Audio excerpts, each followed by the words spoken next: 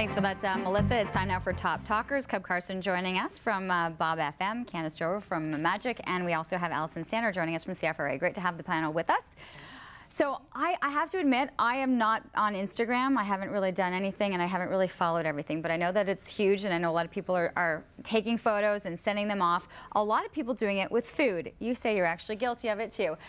And so you see all of these images of food and people taking shots from restaurants, and now a lot of restaurants are looking to ban some of these photos and want people not taking pictures at all in their restaurants. This is something that's kind of coming down, and it's new, and now you're laughing going, well, is this going to work? I'm laughing because apparently I'm the only person on this panel that's actually on Instagram. Yes, you are. You guys are on Instagram. So I've been guilty. I think the first picture of food that I took was because I bought new Debbie Travis plates, and they're white and they're square, and every piece of food that I make looks good on it. So I actually took a picture of frozen pizzas. I put that up on Instagram. So these are actually items that you've done, taken a picture of, and thought. But I have been guilty of taking pictures of food while I'm in a restaurant as well and posting it to Instagram. Yeah. Now I know we don't see it on Instagram, but I have seen it on Facebook. Have you seen? I do post it on Facebook. I'm guilty of doing that.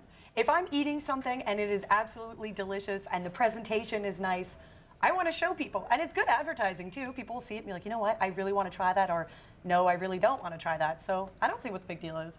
I agree. I mean, I personally don't tend to do it just because it's like, that's what's going in my mouth. That's not what's going on my Facebook page. But I understand the need to do it and the want to do it, and I don't see a problem with someone going, hey, check this out. This is what I ate today. This is really cool. It tasted really good.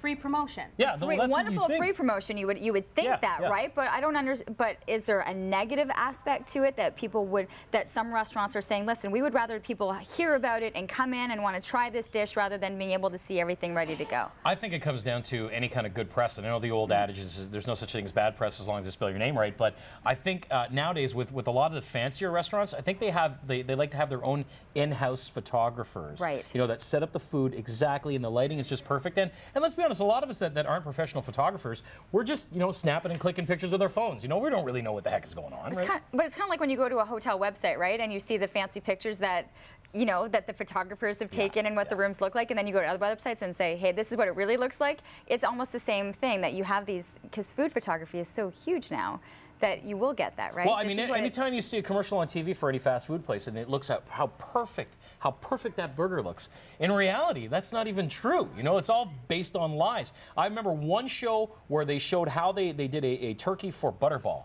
And the turkey wasn't even cooked. They used spray on tan to make it look like it was golden brown, and then they cut a piece of the turkey and used a hairdryer to warm up that one piece of turkey and make it look all just perfect white meat from it. So they're going that way. I'm saying food is all based on lies. Well, and I'm sorry with the chef in the back shaking his head at me, but it's all based on lies. The presentation is, I think, key to the experience of the whole food. I think the problem is a lot of people taking the pictures and they're on their phones as opposed to eating the food, right? Well, what I think is that you have these restaurants that are highly competitive and they don't want other people stealing their ideas. So I do understand when a restaurant comes and says, hey, that's enough. And what about those people who are crazy with their pictures? I mean, you see the tourists on Parliament Hill, they're standing like in the fountain to get that perfect shot. So what about these people sitting on their chairs, aiming their cameras down? Like, I understand it can be disruptive. I need that picture. Well, what if you walk into a restaurant, because they're saying this, that no photographs allowed in our restaurant?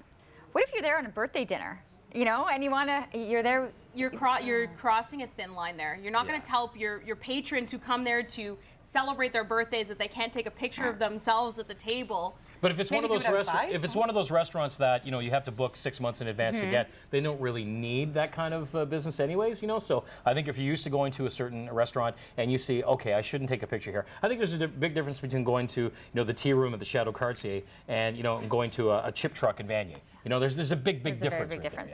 Okay, and one thing I wanted to get to briefly too was Justin Bieber, and he is in a lot of hot water again, and I don't get this one. But when he was in Ottawa for his concert, he was playing out Nerf guns with his 2 younger siblings, and it so happened that one of the darts hit a security guard. She is now looking to sue.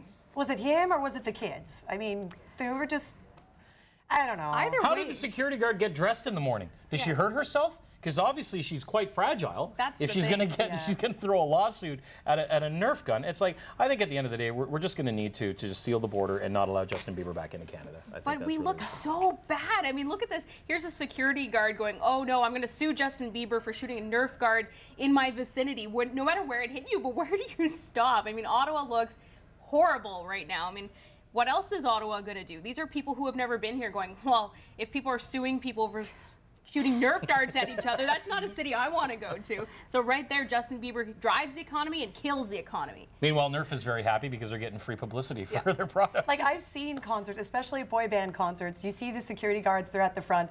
They have to deal with a lot of rowdy behavior. There's people pushing each other. They have to lift people, you know, out of the concert. What concerts are and you here's going this. to? Girls are crazy at boy band concerts. Trust me, I've been to a few of them. Backstreet Boys. But if, you know, if that's part of their job to lift people out of the crowds and you're getting hit with like a Nerf gun, I don't know. I'd be more concerned with someone body surfing and landing on me than getting hit with a Nerf gun. Now, mind you, is it a dart? Is it a ball? I mean, that can make a big difference as well.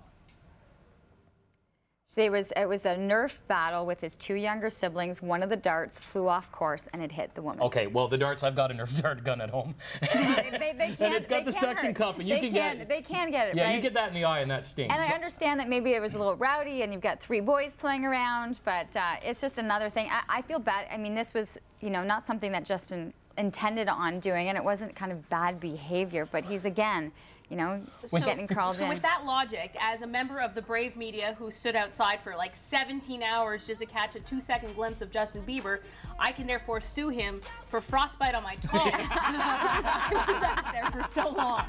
Does make sense. Thank you so much to our panel, Alison, Candace, and Cub for being on the board today. That's really fun. Okay, go take pictures. Well, we're going to have nice food here. You can take pictures. Oh, I've already started the plates.